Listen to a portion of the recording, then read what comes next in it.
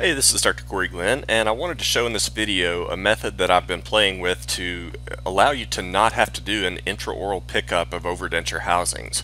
I know that when I was practicing, that was one of the most annoying things that we did. It was very prone to having screw-ups. Sometimes you could lock a denture on. Other times you might not have it fully passive and one of them gets tilted out of place. And once that happens, you just never get the overdenture to seat correctly anymore. And so it's a huge advantage not only in the time savings and the efficiency, but also just in the overall quality if we can eliminate that intraoral pickup and do this in a digital manner. So it's extremely easy. I'm just going to briefly go through the steps and then I'll show you some demonstration examples. So this was just done on some models, and I've just printed a monolithic denture, but the same would apply to milling. And the important thing to do here, and there's multiple ways you could do it. You could put scan bodies on the implants and register them, but this is just very simple. If you would just go ahead and place your super snap housings onto the overdenture abutments and then take your master impression. Then you can pour that up and scan it with either a desktop or an intraoral scanner, but the resulting model will be what you see right here. And now that we know what the shape of the exterior of that overdenture housing is, we'll be able to build in an offset inside of the denture so that you should be able to pop those things right into the denture with no glue, no pickup or anything.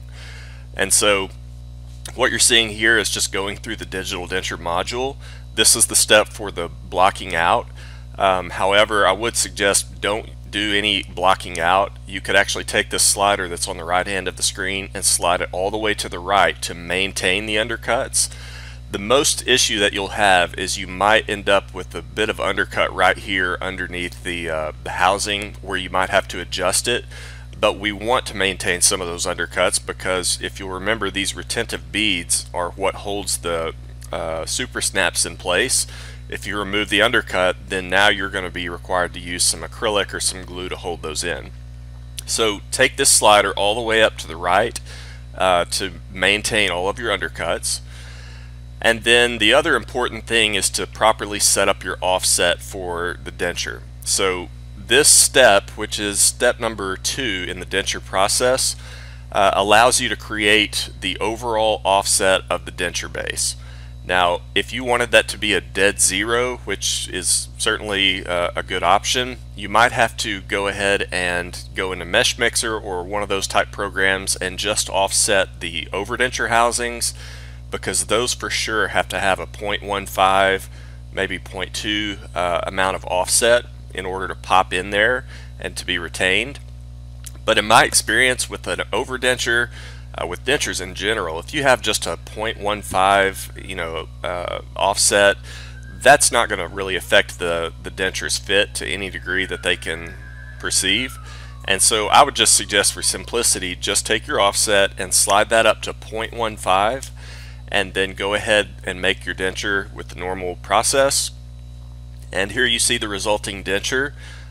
If you've used this module, you know that you're going to have two options. You can, at the end of it, either print a base in pink and the teeth in white, or mill, or you can do the monolithic denture. And so just for simplicity, that's what I've done here, is I went ahead and created the monolithic denture and then just 3D printed that.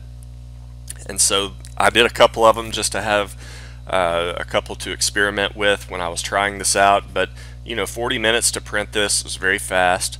And so now let's jump over to the models and just demonstrate. So again, just to quickly review, we just scanned the what we'll call the patient model with those super snaps in place, designed a denture with 0.15 of offset, and once we do that, we ought to have a denture that's going to fit in perfectly. The housing should pop in with no glue, and it's just a much easier process with no need for all the acrylic and mess of an intraoral pickup. Okay, so I've gone ahead and printed my denture. As you can see, it's got the wells already made in the internal of the denture, and you really can't see very well, but it's even got the retentive undercut. That's one of the nice things about printing, is that you can print in these undercuts, whereas if you mill, you'll probably need to just do it with a a straight cylinder type hole that will be very precise, but you may need a drop of acrylic or something like that.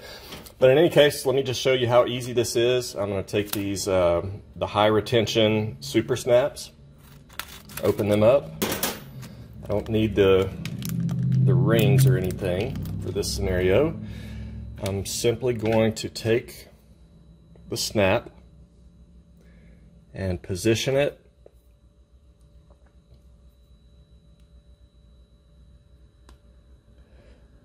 and then pop it into place.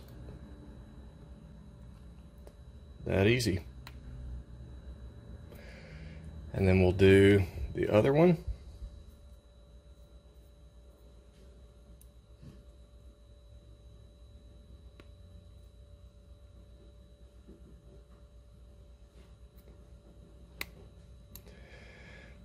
So now our locator or our super snap overdenture housings are in place.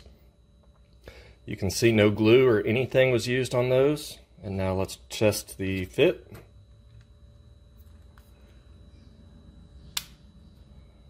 Nice snap fit. And that's not going anywhere.